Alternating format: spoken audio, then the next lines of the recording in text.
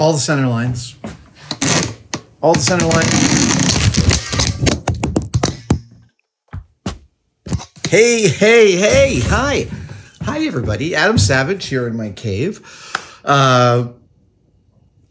Recently, we've put up a few videos about the fact that I reorganized the cave. I significantly reorganized the cave. This room is fairly similar to what it was, except that it's more open because I was able to move a lot of stuff out of this room and into this room. So this big room has become sort of my hardware store and another workspace. Sorry about the creaking. And then this room is more like my main fabrication room where the machine tools are. It's like tools here, hardware store there, work happens everywhere. 15 years ago or so, my then cameraman on Mythbusters, Tim Aylwood, introduced me to a system called Sortimo.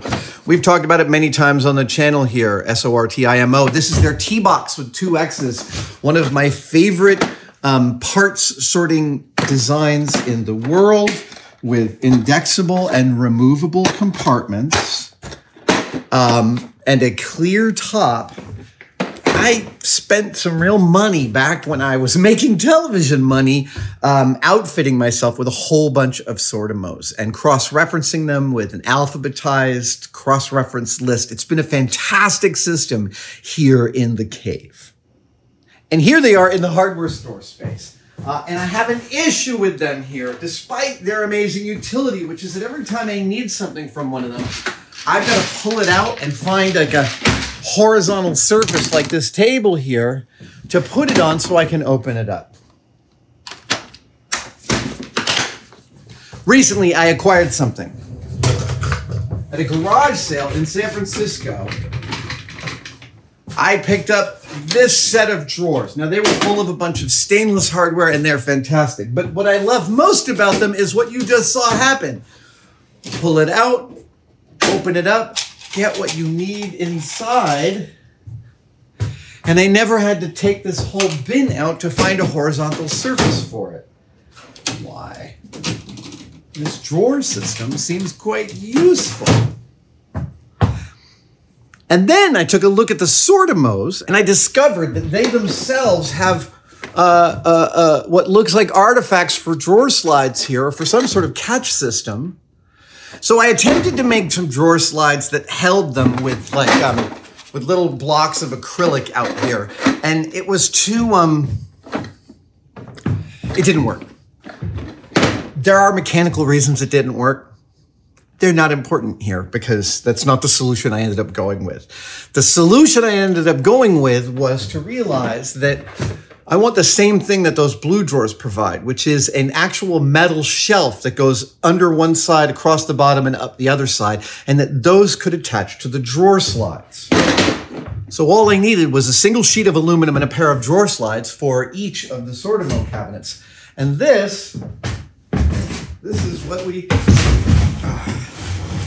This is the first test. This is my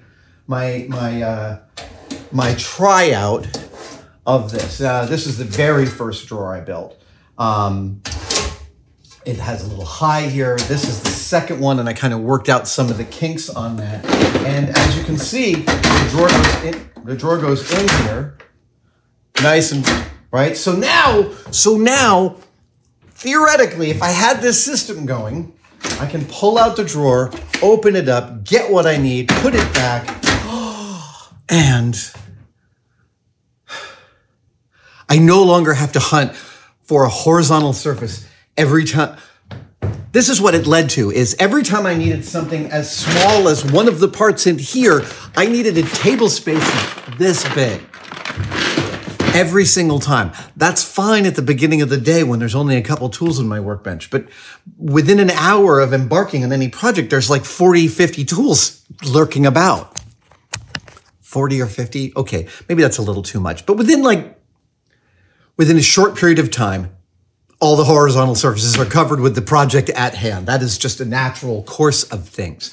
So I desire to make a drawer system like this for all of my Sortimos in there.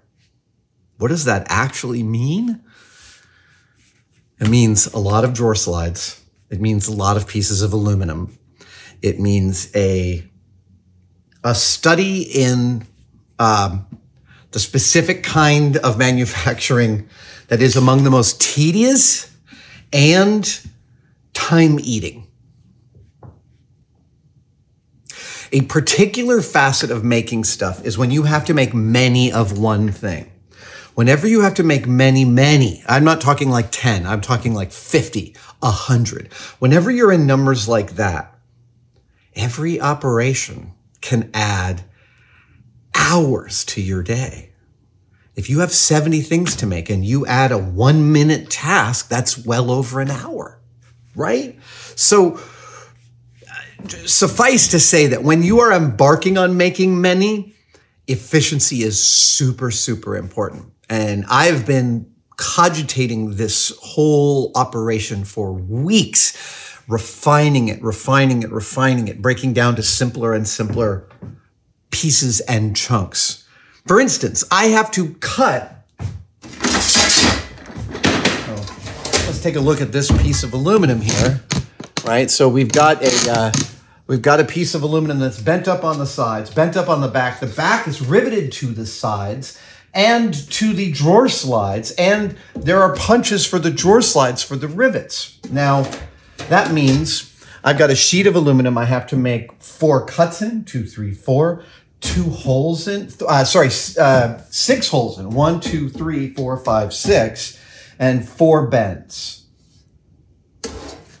70 pieces of aluminum, 4 cuts each, 6 holes each, 4 bends each. I can take 1 piece of aluminum and do that in, 15 minutes. Yeah, 15 minutes. So let's extrapolate that out. 15 minutes, that's 4 per hour. That means I would get 60 done in 3 hours. Hold on. All my math is wrong. At 15 minutes per times 15 minutes a piece, that's almost it. At 15 minutes per sheet of aluminum, that's over 18 hours of work. That's more than 2 full days of my labor. And I think I can go faster. There's a company here in San Francisco called Max Metals, and they were able to deliver 70 sheets of aluminum to me identically the same size. Like this. I don't have the exact dimensions of this off the top of my head, but Max Metals did a beautiful job, and it was very reasonably priced. I used, for this project, I used 040, that's 40 thousandths or 1 millimeter thick, 6061 aluminum. That number delineates your standard aircraft alloy of aluminum. Now, I had to make 4 cuts in each sheet. And 2 of them are really easy cuts because they're these cuts. It's just this big diagonal that separates the side bend from the front bend. I was able to do that on my table saw. I built a template, this template, with a rack in the back to guide it in the table saw's frame. And I simply chucked the piece of aluminum in here like this, and made the cut. Here, you can see it here. That's how it went. That was the cut. When you have to make a ton of cuts in sheets of metal or wood like this kind of template is amazing. I was able to do this in stacks of 10 in 5 minutes. So that was the first 2 cuts for all 70 sheets. Now I have to make the second 2 cuts, and it's more complex because back here in this, back here in the corner here, I want the back to bend forward and connect to both the side and the drawer slide. That's a precise little hole arrangement, and it means I have to cut a piece out of the corner like this. The striped part is what gets cut out. This is a tough part to cut out. Specifically, that cut I can do on a bandsaw, and that cut I can do on a bandsaw, but that cut, it's a little more tough. So I think what I'm actually going to do is I'm going to stack all 70 sheets on the bed of my milling machine, and I'm going to come in here with basically like a 1/2 inch milling bit, And I'm going to cut a hole here like that. That hole will allow me to make these two cuts on the bandsaw. They'll just meet the hole. Boop, boop. So drilling the hole in all 70 sheets, that's 2 holes across them, 1 and 2. That should take less than 15 minutes. And then the other cuts, just another few minutes, you know, maybe like 30 minutes to do all the rest of the cuts. However, before I do those cuts, I require to make the punches in the sides to match the drawer slides. One of the nice things about full extension drawer slides for installation is that you can remove usually the 3rd extension and just attach this to your piece. So this piece dictates my my hole position, right? Yeah, it's that to that. And so that's the location of the 2 holes. This is a hole punch. This is a hole punch. Doink! It punches a beautiful 1/8 inch hole. So what I need to do is be able to cut that hole. Yeah, I gotta there. And then the other one is there. Okay, so if that is that, right? So this means that I always get the depth correct, right? Because I'm coming in.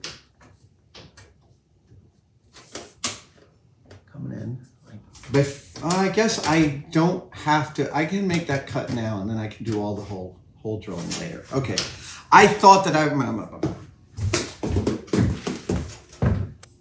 it is easy for me to get too abstract about all the component parts. I was thinking I had to punch the holes before I made these cuts, but I don't think I have to. I think popping the holes is the last thing before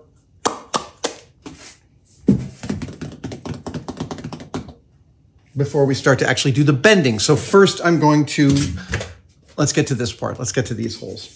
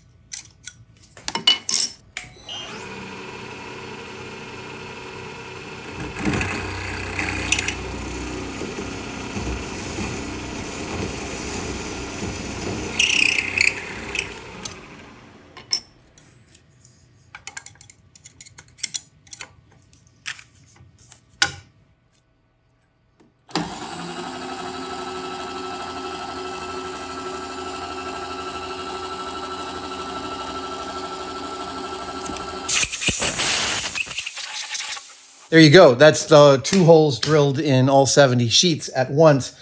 And I'm aware, I know what you're thinking. You're like, hey, why don't you just chuck that into your table saw and do that slice all at once? And like, no.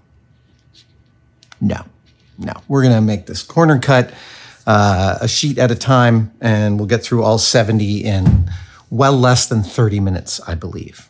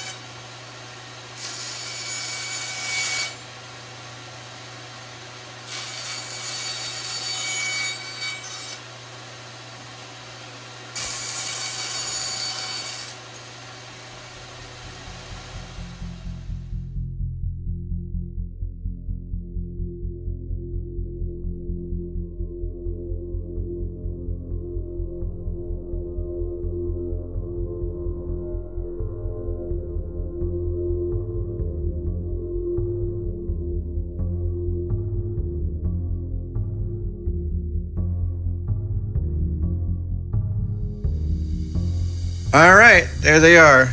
They're all finished. Now it's just time to work out the hole punching.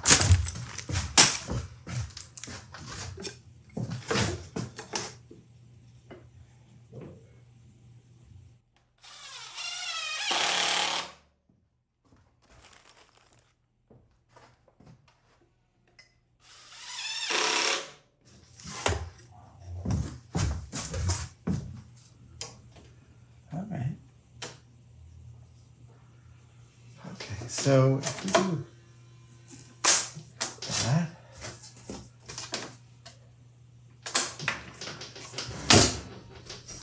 that'll do it.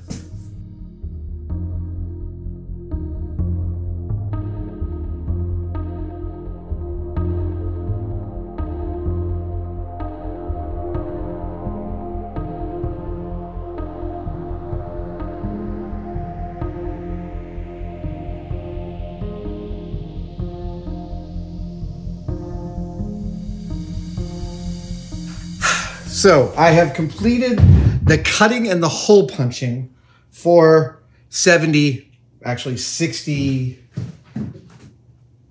Yeah. I have 65 perfect pieces. That's how many drawers I need. So we're going to go over to the metal break now and set that puppy up. But first I'm going to have a meeting. I'm going to come back after the meeting. It won't make any difference to you. You won't notice, but I'll see you in a minute. Okay. My sheets are fully punched. Did I just go over this? Sheets are ready for bending. And just like all the other, I've set this up so I have the same amount of distance from the back as I do from the sides. So I don't need to change those orientations. But I'm not going to do them all at once. I'm going to do all the back bends first, and then I'm going to do the sides. And you'll see there's a process. But we're going to just get a little bit of more tightening going on.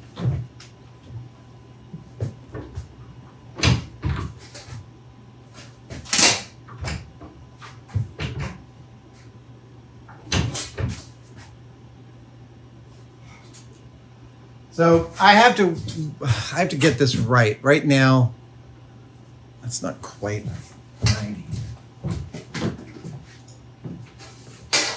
Yeah, that's a little too far off.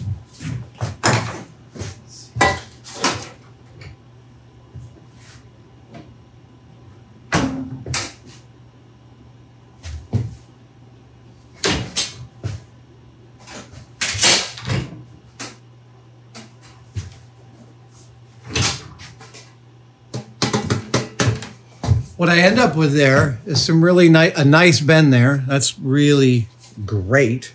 That's ideal.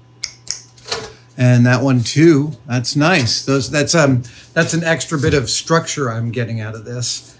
And then the last bend will be the... So, do I do all the back bends first? This is the question. Crazy. No. I'm gonna have to, yeah.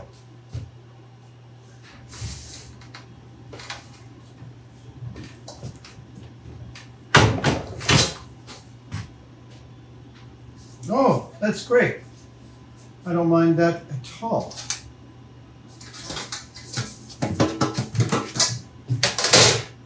So, it starts like this. We start with, you do one.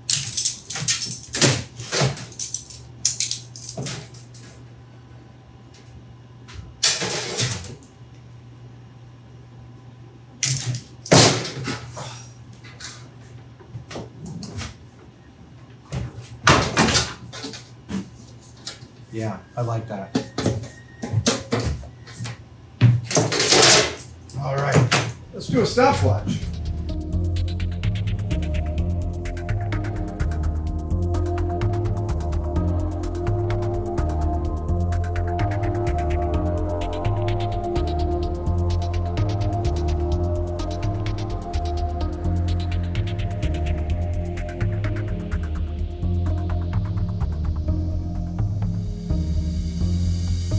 All right,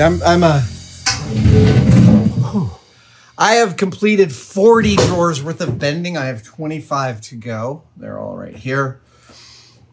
The big issues with the drawer slides is parallelism. So I don't want any of these lines to get bowed out. Those lines have to be nice and straight, and they got to be super parallel. Because it's aluminum, it is somewhat adjustable. I have some adjustability, but my job is made a lot easier if I start out parallel and straight. Orlando comes in tomorrow, and we're going to start him off doing some rivet holes in these guys, and then attaching the third stage drawer slides to all of them. And then to start marking out our big pieces of 3/4 inch. We got some 3/4 inch birch ply. Not great. It's birch finish, but inside it's like a horror show. It's like a garbage dump in there. However, it's perfectly structural for us. What we're going to end up doing is we're going to end up building a rack of 3 stacks of 13 and a second rack of 2 stacks of 13. Why those breakdowns? I thought of doing 2, 2, and 1. And then I realized that 3 and 2 use the least amount of uprights of wood. I get some real efficiencies that way. To make a 3 stack, I only need 4 pieces of wood. And to make a 2 stack, I only need 3. So that's 7 total, plus enough to go on the long line of photo. This work is tiring in a particular way. And I often like keep it interesting by, this job is actually almost, this is big enough that, how do I say this? I often assuage the tedium. I often assuage the tedium of a job like this by doing math in my head, watching the clock and seeing how many I'm getting done, seeing how fast it's going. I will say also, when you're working with sheet metal, your hands could just carve to ribbons with paper cuts. However, all of this is looking really, really great. Yeah. I don't know. Could we be assembling these by the end of the day tomorrow? Oh, right. We're not doing a live stream tomorrow. We're doing that the next day. All right. But right now, I'm going to go home and feed Maggie and prep for dinner. We're having some friends over. So I will see you guys in 20 seconds. But for me, 15 hours or so. Bye.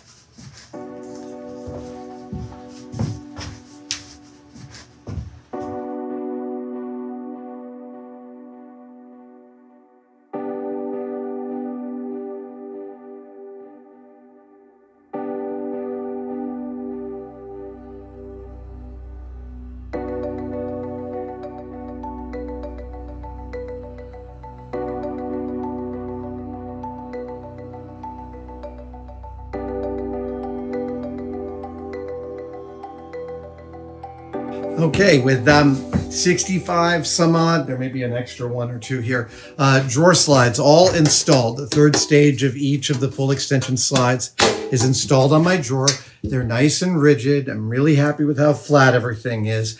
I'm going to set up some wood here on the table as a kind of quality control, and I'm going to just take a look at the parallelism of all of these. I'm just going to give a check, and if some of them are slightly out of size, I may gather those together. Everything depends on these all being the same as each other. And given that I punch the holes at constant distances, and that I bent them at constant distances, that was a rough one. They should be really close. Well, we're going to find out.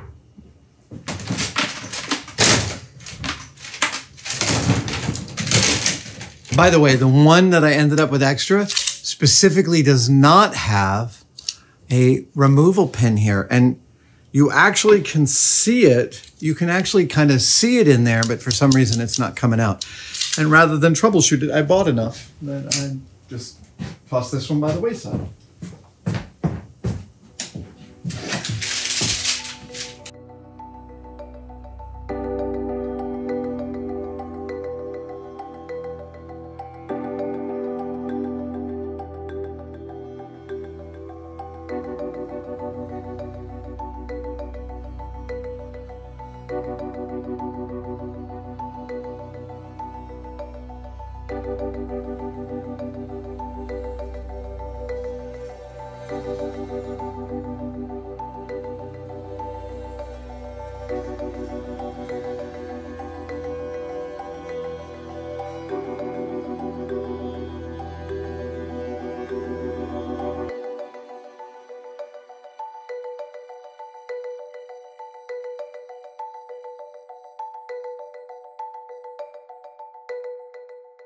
Here, you can see this. See that? Those look great.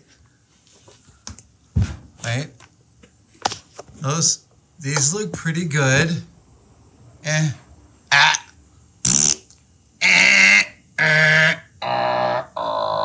This is bad. This is bad and it's boring. My headstrong progress is halted because I have to undo all of these. They're totally bad. So, yeah, that's what I'm doing. I gotta undo them all.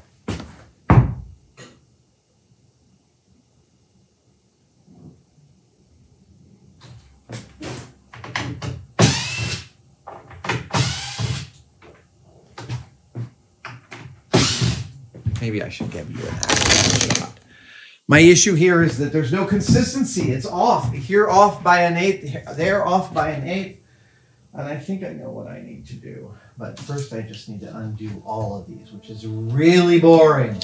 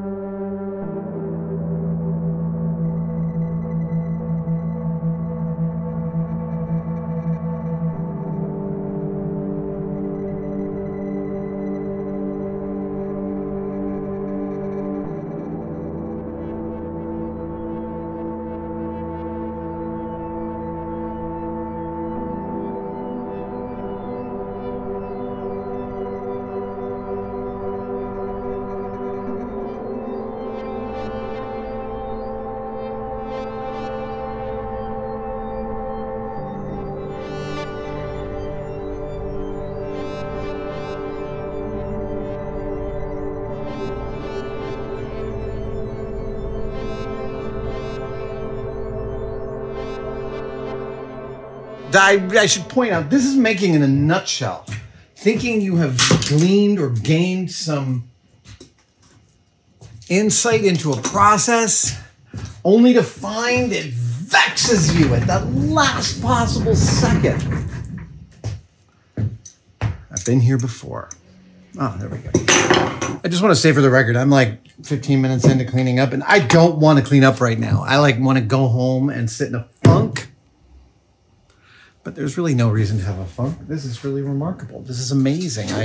This is the best shelf thing that's ever happened in my shop. These are the ones I took out. I'm going to throw them away. Look, I just wanted to stop and tell you that I don't want to clean up right now. And yet I'm cleaning up. That's how that works sometimes. It's a new day, it's a new dawn, it's a new life for me, yeah. It's a new day, it's a new dawn. And I'm feeling good. Everything blows, look at that. 5 stacks of 13. That one still sticks. I was so vexed last night. Anyway, I'll fix that. That's fixable. The next thing's, so we're very close to moving in. Notice that I have put casters under every upright. That's because the amount of weight these things hold as a hidden is, it's more than you think. My bearings bin alone is like 12 pounds. So anyway, I didn't want any droop. This wasn't the best plywood. And that's actually a key issue for me. The plywood here looks really, yeah. It's like, hold on, I'll show you. Here's my, here is a lesson in, there we go. This is why I don't like the plywood. This is the live edge. Wait. First, let's take a look at why my head, there we go. First, let's take a look at my bread and butter plywood, which is Baltic birch ply. And you get those, like, look at how pretty that is. And that is uniform. The edge of the Baltic birch ply can be used as a design element. And to be really fair to ACX 3/4 inch lumberyard ply, like, it's always kind of like this. It's not bad. Our local lumberyard has a sale on this ply with a nice surface finish, but inside, it's, look at this. I mean, listen. I don't begrudge people their manufacturing methods. That's fine. I'm glad to pay less for this plywood. But like when you look at it up close, it's freaking head cheese. Anyway, it's hideous to look upon. I didn't know I would have a point of view about that. That's the funny thing about a point of view. You don't often know what yours is until it arrives. Anyway, the next thing I want to do, I'm going to slice. I've got some nice regular wood I'm basically going to cut some wood dressing strips, and I'm going to dress the fronts of these. 1, 2, 3, 4, 5, 6, 7 uprights. It's a lot of things, but yeah, I'm going to do that to make it look nice. Isn't that nice? Isn't that much nicer? Look at that. There's that. And there's that. You may wonder why I left this little boop boop right here. And that's actually where the alphabetical list goes of everything that's in there. I might even go up to like 12-point type something. I don't know. I had it pretty small. Shh. It's time. It's time. We're gonna Sortimos come out. Shelves go in. Sortimos go in. Here's how this goes. Gonna happen. Let's see.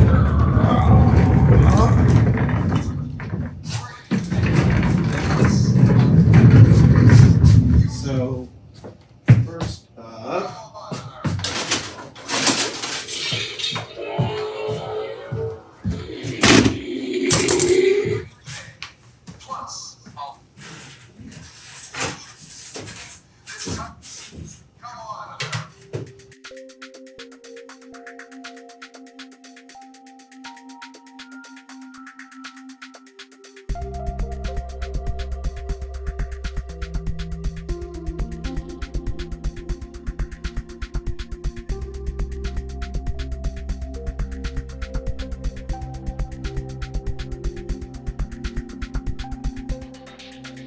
Hey there. So I have just completed the installation of my 65 Sortimo trays. Each one comes out and allows access. Now it's time to populate it. I've changed some of the ordering numbers. So I'm basically about to do a complete repopulation of this. And then tonight I'm going to build a new spreadsheet of all of the articles that are in here. So, yeah, I'm just going to ask my computer to play some music. And then we're gonna do this.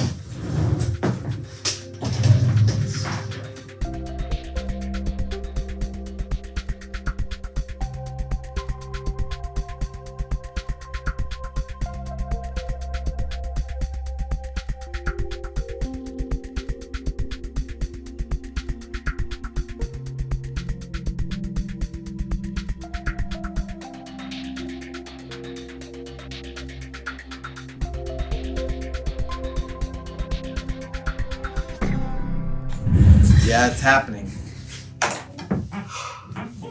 This is so much work. So much work here. But the reorg has happened.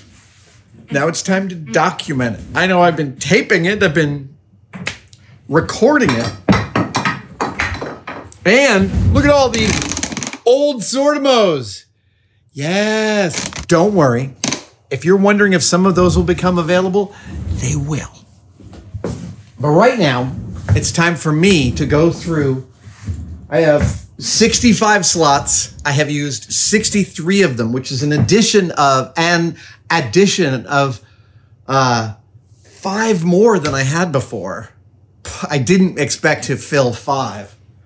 I still have some baby fat left over in some of these, and I have 2 extras way down here that are completely empty, completely blue sky, could be anything they want. So now it's time to build the spreadsheet. Maybe I should have opened with this. Everything is labeled on its face with the main things that it has, but there are all sorts of subcategories that aren't represented by the labels here. This is the broad, like, hey, where is that thing? And things are roughly categorically where they should be. For instance, everything that's rivetable is here. Springs and NPT fittings, O-rings, rubber, corks, all that stuff lives here. Nuts and bolts are almost this entire column. This is also a lot of nuts and bolts, but also some spacers and things. Over here, this entire column is almost all electronics. This one is ancillary stuff, handles, jewelry, things like that. But what I want is a picture of every single case. Yeah. Then I'm going to load all 63 of those pictures in and build a brand new Excel spreadsheet from scratch. Yeah, that's what we're going to do. When you have a maker shop, when you have a general maker shop, categorization is so difficult. And I have too many electronics things to fit solely into like even one column of this, because there are bigger things in electronics. So I've got a whole airplane food cart devoted to electronics with the soldering station on top and all of that. And in there was stuff that was doubled up over here that I didn't even know about. I also discovered my nut rivet insert. Anyway, it's not worth going over, but this is a great exercise to do. To be clear, what I'm going to end up with is a list like this one, which is a list of everything. Pop rivets, they're in number 3. Not here. This is the last organization. L brackets. Oh, nice. And so the MO is I'm going to go through. I've taken a picture of every single container. Here they are. You can take a look at them. I stand here. I take a picture like this. And as long as I take only one picture per container, I have 62 full containers here, the moment I load them into my computer and airdrop them over, which happened beautifully, there's 62 of them. So in Bridge, I did a battery name starting at number 01, and lo, the names of each individual picture in here is Sortimo. Right now I'm on Sortimo 45, and I can see a, there we go. That's what I see in Sortimo 45. If I come on over here and I pull out this connector, you will see, ho, it is the self-same one. I've picked literally the hardest one to close in this entire rack because it's got all this extra wire sticking up. It needs a little bit of swaging. It's hard with these things that have long tails. Still, I prefer this mode of storage to nearly any other. There we go. Good. And so then I sit there and I open up an Excel spreadsheet, which I've got right here, and I do 45. I have connectors, and I know that actually I'm going to do connectors XLR. I'm going to go back and do 45 XLR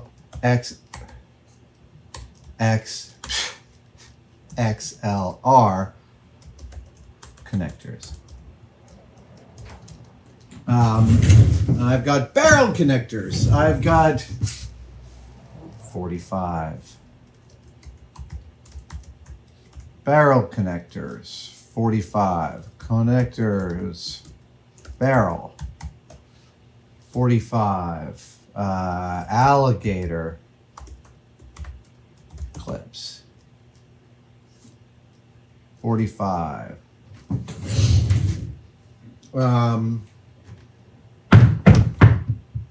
what do you call those? Oh, those are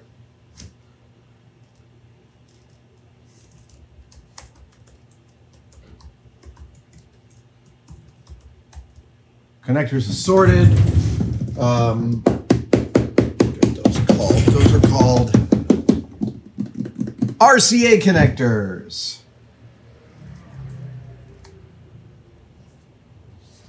Okay, so 45 comes back. I don't pull each one out. I only pull this one out to show you. So that 46, if I load it up, here's 46. Now I have all the things I need for 46, and I just start going back and forth and doing 46.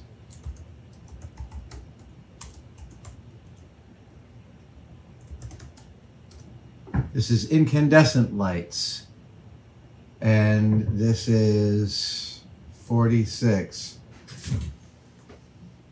Wait, that's 50. Wait.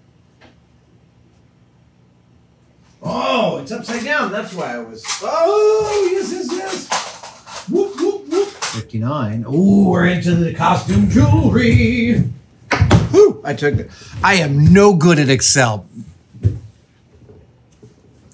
But I'm good enough to make it work here. So then what I want to do is I want to, let's see. I think I want to move this one there. And this one. Oh. All right, I figured it out. First I start with the numbers in the left column, and then I fill in all the stuff on the right. Then I move the numbers column over to the other side, select both, and do sort, but only by column A, alphabetically. That's how this works. Oh my goodness, I have to go.